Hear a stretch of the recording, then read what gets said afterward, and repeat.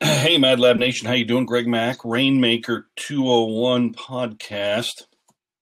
I was thinking about something. Um, Sometimes it gets confusing. A lot of the strategies, tactics, principles, philosophies, and methodologies of the Rainmaker 201 course. There's a lot going on there.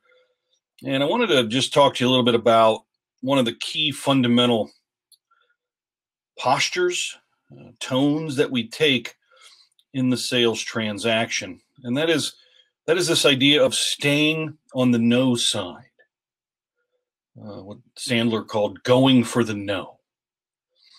And I don't want you to get the sense, and if you've taken the Rainmaker 201 course, you've heard me talk about this and leverage some of the ways that we can phrase language and sentences that they're kind of on the no side, as well as take a no side tone. But I don't want you to get the sense or behave in such a way in these sales transactions that you're so negative. You're a negative Nelly, and everything's just terrible. And we're not giving the suspect or prospect some sense of hopefulness and the notion that maybe we can help them.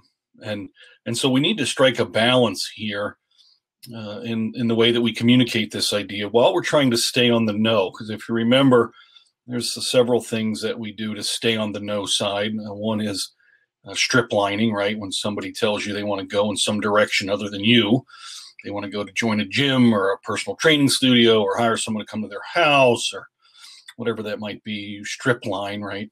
Which means that you just start going in that direction with them and ask them questions about that. And that's part of a going for the no or staying on the no side strategy, is not trying to stop them from thinking and tell them how dumb they are for thinking about doing anything other than coming with you because you're a superstar and so fantastic and nobody in the world can do what you do, and you'll guarantee everything that they want you can do, right?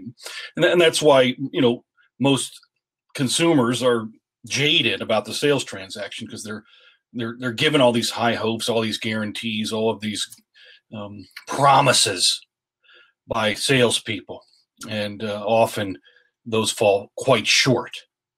And so, we're really trying to under promise and over deliver if we can. But while we're doing that, we want to stay somewhat positive and give people hope. And so, even though you might say to somebody, as far as a no side sentence, hey, I hope that we can help you, but I'm not sure, because we really can't help everybody. Not everybody fits with what we do here. That's a no side way to say something, but you can still follow it up with, but let's explore and talk and see whether or not there is a fit. Because if that would be the case, that would be fantastic. We'd be happy to have you here, but I don't know yet. And so let's explore that. And so that's how you would kind of balance in a sentence structure, both the no side theme of the conversation, not sounding like some cheesy salesperson who's just saying, you're going to love us. We're the greatest thing since sliced bread. There's nothing better than what we offer. There's no competitors even close. We can do everything you want to do and promise you more than that, right? That's what sounds like cheesy sales BS. And you just can't sound like that in a sales transaction, because you can't guarantee results. You can't. You don't know how this is going to go, right? And so staying on the no side and having a no theme is actually keeping you honest in some sense, and keeping the customer and the suspect prospect a little less defensive, because they feel all this, say yes pressure that a lot of people put on them when they're in sales transactions. And so we're going to reel that back. And this isn't reverse psychology in the traditional sense of that. It's just a tone, a way to structure your conversation so that you're reeling in the real enthusiasm you should have about what you do. But that enthusiasm, if uncorked and unregulated and ungoverned, it'll overwhelm the suspect or prospect. And so stay on the no side, but you can sprinkle in hope and goodness and happiness and possibility, absolutely, in the conversation. So that's my tip today in the podcast. And so if you have not taken the Rainmaker 201 course, I don't know what you're waiting for. I don't understand it. It's going to change the way you work. It's going to change your professional life. I'm sounding like a positive, cheesy salesman, aren't I? Right? Nah.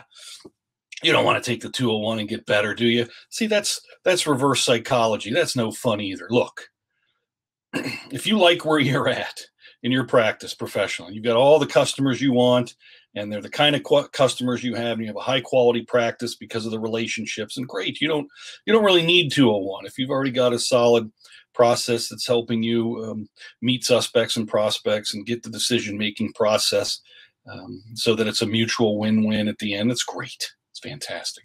Probably lots of ways to skin the cat here, but if not, I don't know. I don't understand. I'd like to hear why you might be delaying to pull the trigger on the Rainmaker 201 program in the MadLab the Web Hub. I mean, it's easy.